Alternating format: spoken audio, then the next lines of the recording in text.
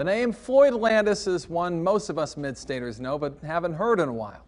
He's grabbing some national headlines this week, though, a decade after exposing illegal drug use in American cycling. He's back home now in the mid-state, a much different Floyd Landis, at least in most ways. He's a business owner now, and his career of choice, drugs. There it is on the far side, win for Floyd Landis. He was one of the biggest sports heroes in central Pennsylvania history. But it didn't take long for Lancaster County native Floyd Landis to go from cycling champion.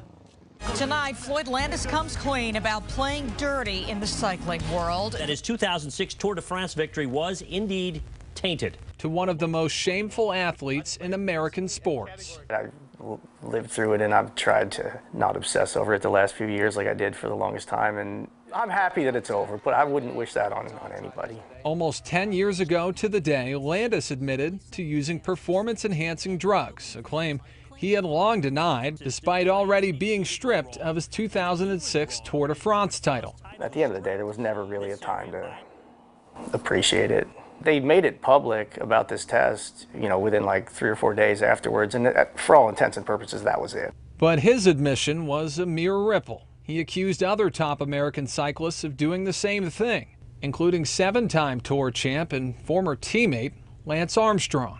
This week, ESPN aired a documentary on Armstrong, and the former American icon didn't hold back on his feelings about Floyd Landis.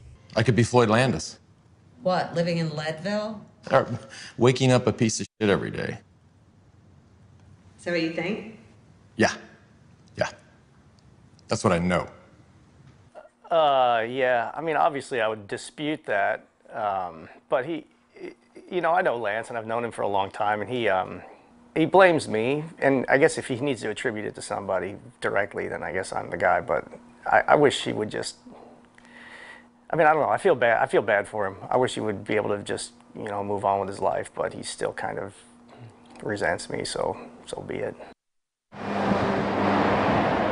Floyd's pro cycling career is long over, so he moves on. The bicycles are now rolling past his business in Columbia. It doesn't look like it, but it's got oil in it. Not a huge amount, but 20%. It's a hemp processing plant. It's been a rewarding thing to do, and it's been a project that's big enough that it takes most of my time and energy, so it's, in that sense, it's kind of good for my mental state. It's then recaptured in a cooling unit. He's a former cyclist turned pseudoscientist, overseeing the production of his brand of Floyd's of Leadville CBD products. Is there anything in this field that you're doing now that you can even relate remotely to cycling? No. Other than we're processing drugs.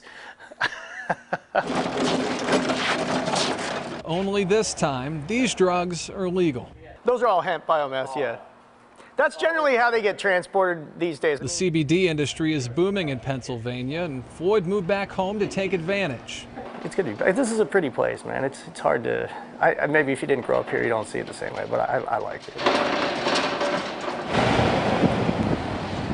He opened up Floyd's Cafe in Lancaster City in February, just weeks before the coronavirus shut it down.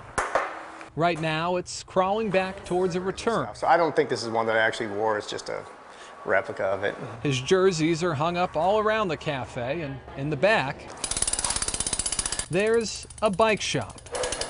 Do you think about cycling in the same light as you might have, say, 15 years ago? Back then, it was more of an obsession, and it's all I did and all I thought about. But it was a different kind of thrill, but now I do it because it's fun, and that's why I did it in the first place when I was 15. Floyd has experienced highs and lows most couldn't think of. A lot of it self-inflicted. Here's a fly. Oh, I missed. How does that thing work? It shoots salt. But a decade after shaking up the sports world, Did this thing come with a manual? he's found peace and a new purpose. At room temperature, it will crystallize over time. Healing. I don't really see myself as a cyclist. I guess there's nothing I can do to undo that, and I don't know, though, that I would. That's part of the story, but I am happy to be back in Lancaster County, and I think when I was a kid, I didn't really appreciate some of the things about it, but I thought it was a little slow, but now slow's better.